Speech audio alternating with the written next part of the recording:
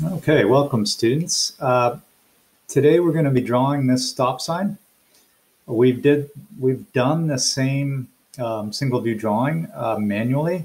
So now we'll do it in AutoCAD and you'll get to see how it's probably a little easier, a little more precise, well, a lot more precise, and neater overall. So we'll just get right into it. What you don't see on my other screen is I've got the stop sign reference drawing up in front of me. So I'm going to start a new AutoCAD drawing. I can click on this icon here for a new drawing. And I want AutoCAD ISO, which is the metric drawing template. So with that selected, I can click open. That'll give me a new drawing. And for the stop sign, it is an octagon, and our octagon is going to start out as a square. So I look at my drawing, I can see that it needs to be 150 millimeters tall and 150 millimeters wide. So what I've got here in my drawing is I have something called polar tracking turned on. And what polar tracking is if you can see the green dashed line, is it snaps the line I'm drawing to major increments. So here we're at 90 degrees, which is vertical, 45 degrees, which is diagonal, and 0 degrees, which is horizontal. So I'm going to do the bottom line, which is at 0 degrees.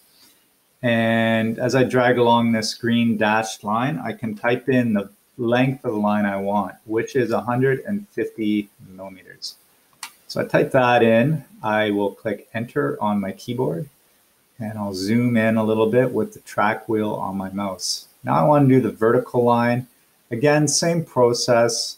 Drag up along the dashed vertical line.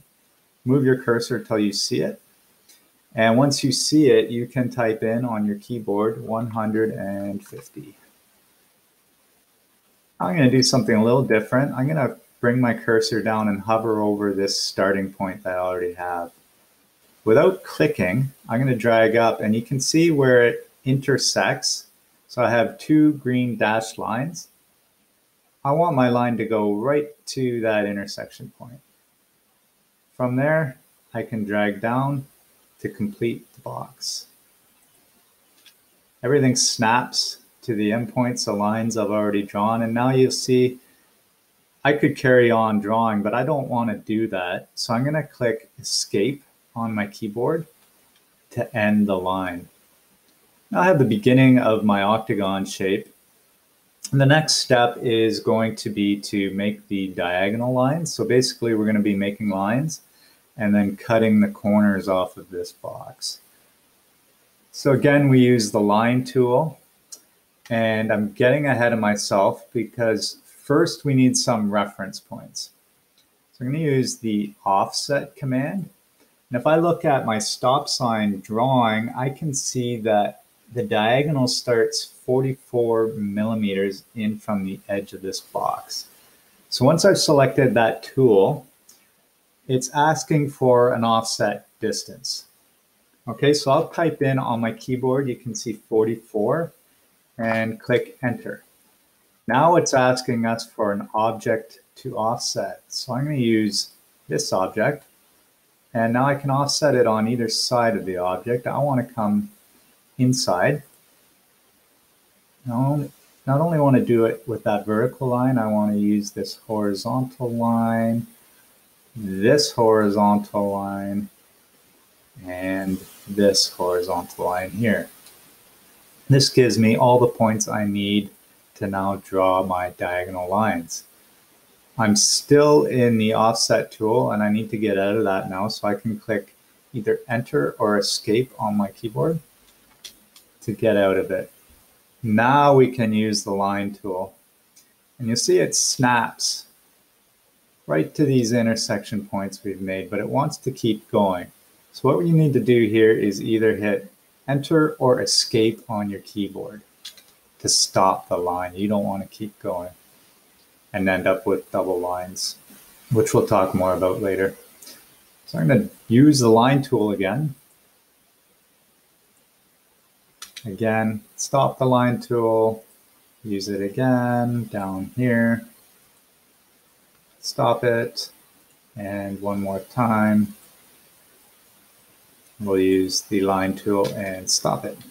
So now you can see I have an octagon here, but it's kind of muddied up with a bunch of other lines. First step is we will do a right selection box of all these internal lines we don't need anymore. And we can use the eraser tool to delete those. And now we just need to cut away the corners. So to cut away the corners, we will use a tool called trim. So it's the pair of scissors. With the trim tool selected, we now need to select a cutting edge. So not yet what we're going to cut, but where are we going to cut it? So I want to trim out this portion and this portion of these horizontal and vertical lines. So I'm going to click on my diagonal.